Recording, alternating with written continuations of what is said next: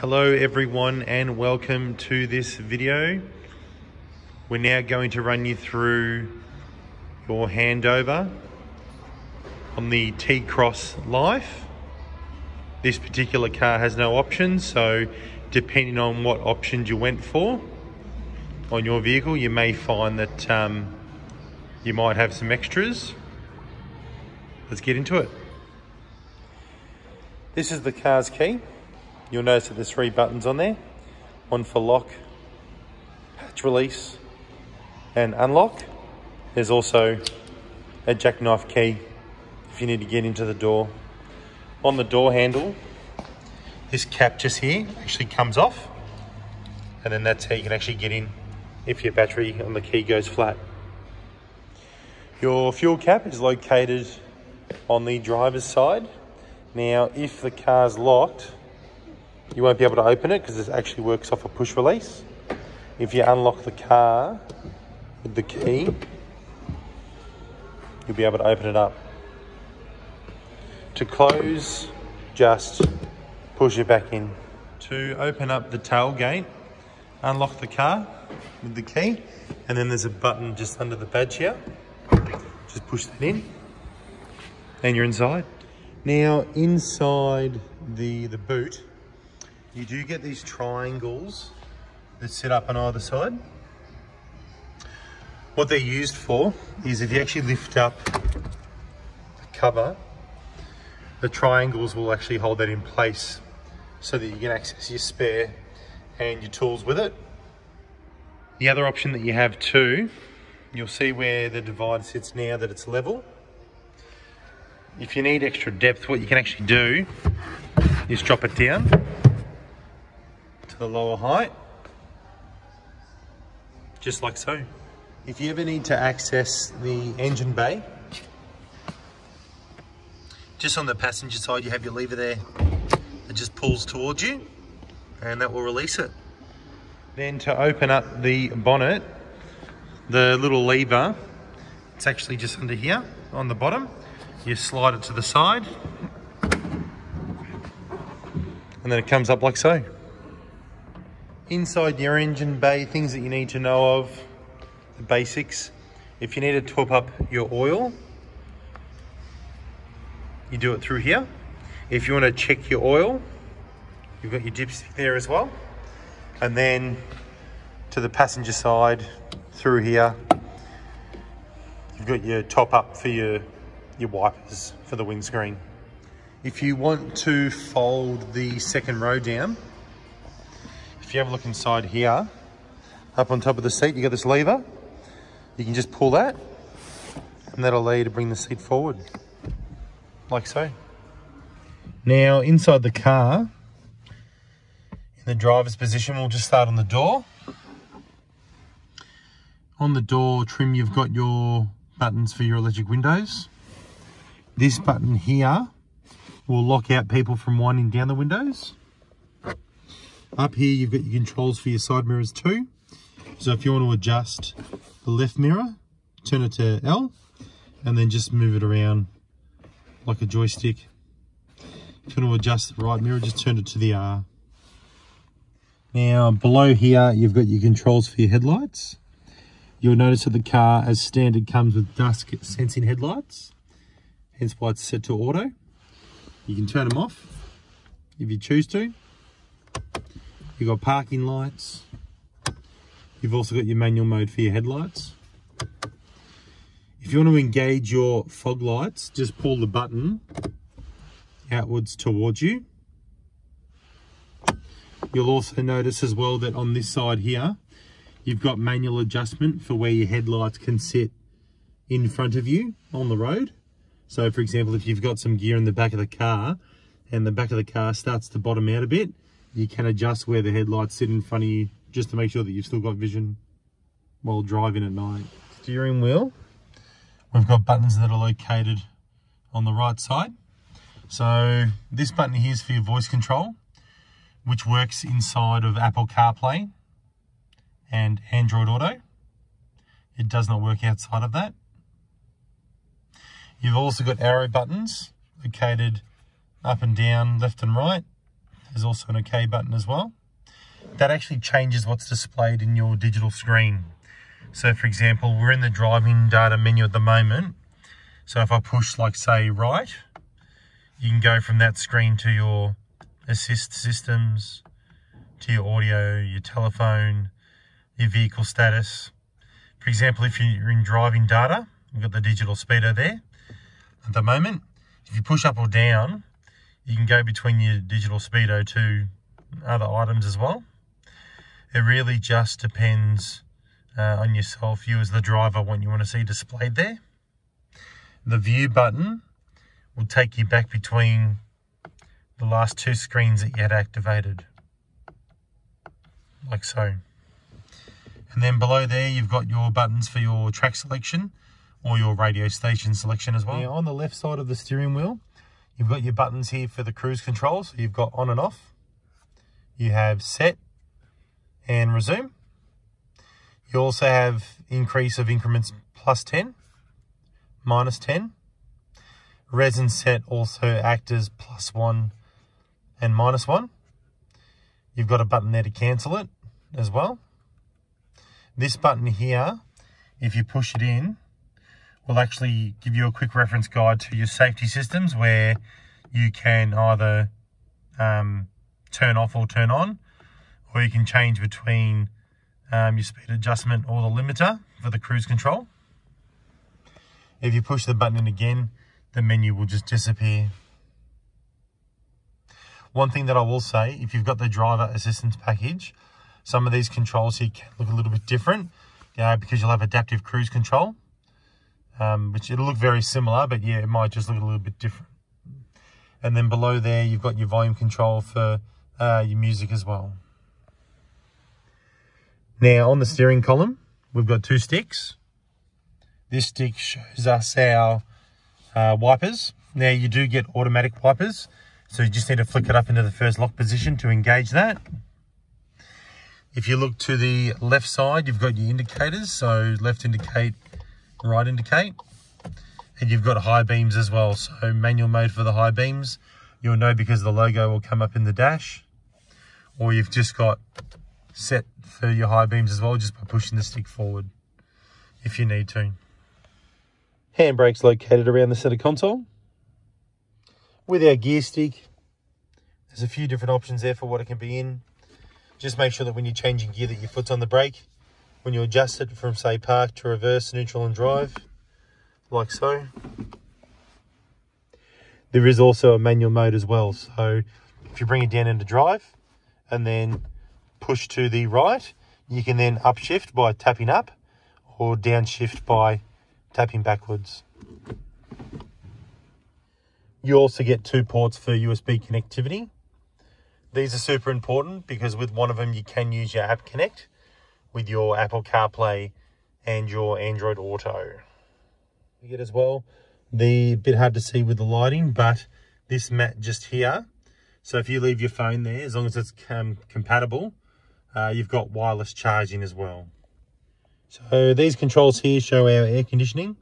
So you've got cooling and heating, fan power, and where the airflow is going to. You've also got rear demister. You've got recirculation of air. And you've also got the AC button as well. Above the air conditioning controls, you've got your hazard light. You've got your button that turns on your park assist. So if you engage that, you'll notice it on your screen, the Park Pilot screen comes up. So from a sensor view, front and rear, you can actually detect what's close. Being that we've got our little sale sign at the front of the car just there, you'll notice that if we have a look back at the screen, there's a little white symbol that comes up just here. That's your sensors telling you that you've parked close to something. This button here is your idle stop start technology. Now, as standard, your car, when you pull up to like a set of lights and stop, the engine will cut out to save on emissions. Okay. Now, if you don't like the car doing that, you can disable it. Just push the button so it glows, and you'll be notified in the dash as well. Now, inside the glove box, you do have a little unit here that allows for CD players and CDs, I should say, and there's also a slot for an SD card as well. Up in the roof you have your lights for the interior. Now with the car's head unit, or center screen if you will, there's quite a few buttons that are located on both the left and also the right hand side of it. The actual screen itself is also a touch screen, so let's just say, for example, if we go back to menu, you can actually just tap on one of the buttons accordingly. Now starting with the radio, so you'll notice that we've got some presets located already between buttons 1 to 6. If you wanted to change your presets, what you can do, if you click on station list, and let's just say you wanted to have, let's just say this one as your preset for number 1, tune into it, and then just push and hold the button, like so. You've also got extra options that come up down the bottom, so you can change the bandwidth, you can manually tune in, and then there's also a settings option. I suggest that where it says here, arrow buttons on your steering wheel, instead of it running through the station list, I'd have it run through your pre-list, or your preset list, I should say, just to make it easier. Next, we have media. Now in media, this is how you can play music into the car. There's quite a few options there. With App Connect, this is how you can access your Apple CarPlay and your Android Auto. Okay, just make sure though that it is plugged in via USB. If you have a look on our YouTube channel, we do actually have separate guides on how to use those systems. In regards to connecting your telephone, if you click here, it will come up with find VWBT, then a set of numbers. The set of numbers is actually the last 4 numbers to your VIN number for the car. And if you have a look at the next section, I'll show you how to do it on your phone.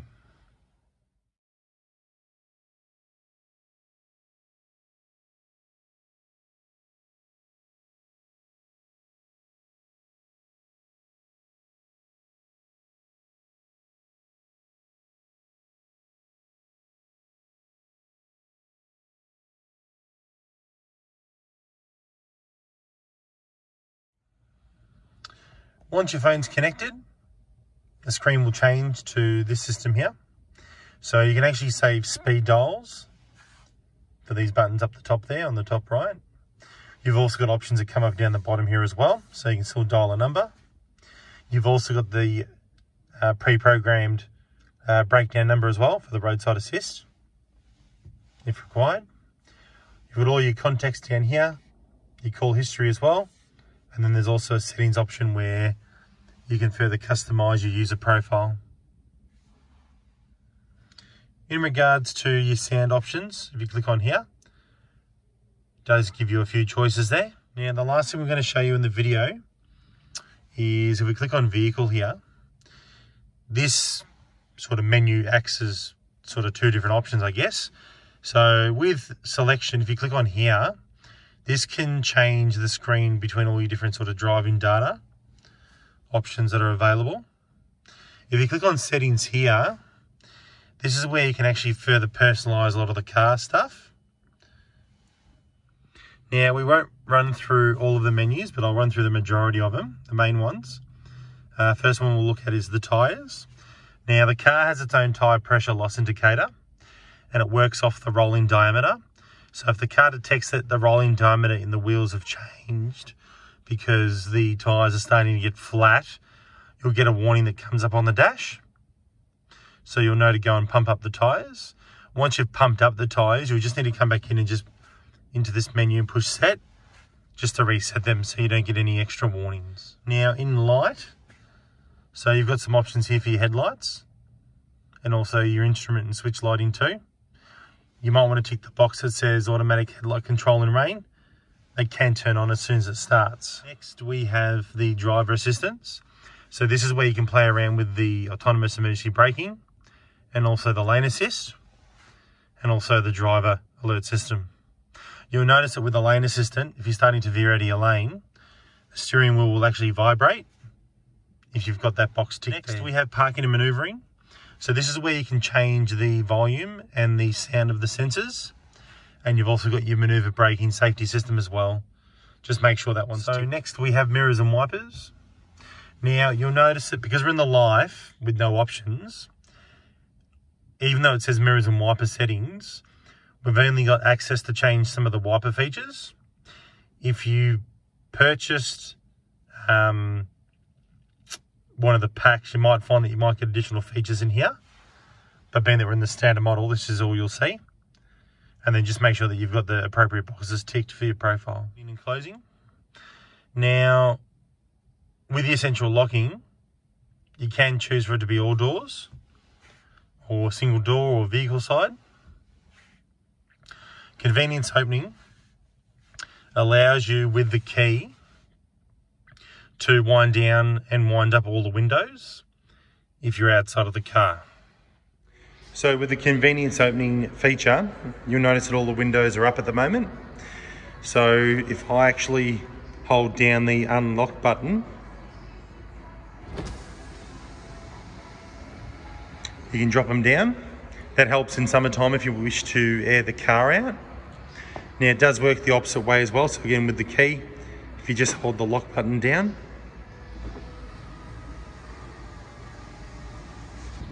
you can wind them all up. Cluster. Now this menu here, so with your multi-function display or the digital screen that sits there in the dash, you can actually choose in the driving data what screens are visible or not visible. You can also reset your sense start and also your long-term driving data for the fuel economy. Now, if you ever need to change or update the time and date, this is where we do it. Just make sure that you've got the correct time zone selected, because if you don't, it can blow things out. You can also select 12 or 24-hour time, also date as well, and also the format of the date. This box up here allows you to change between daylight savings time. And if we click on service, so this screen here will let you know what you've got left to go on before the car's due for a service. Now it does work on either kilometres or time. So service intervals are every 15,000 kilometres or every 12 months, whichever comes first. You'll notice that this one's already ticked down a little bit too because the service department's had to play around with it. When you get to about 1,500 kilometres, you'll actually get a warning that comes up in the dash to let you know that you need to book in. Thank you everybody for taking the time to watch the video. We hope you liked it. Don't forget to like and subscribe for future content, and we'll see you on the next one.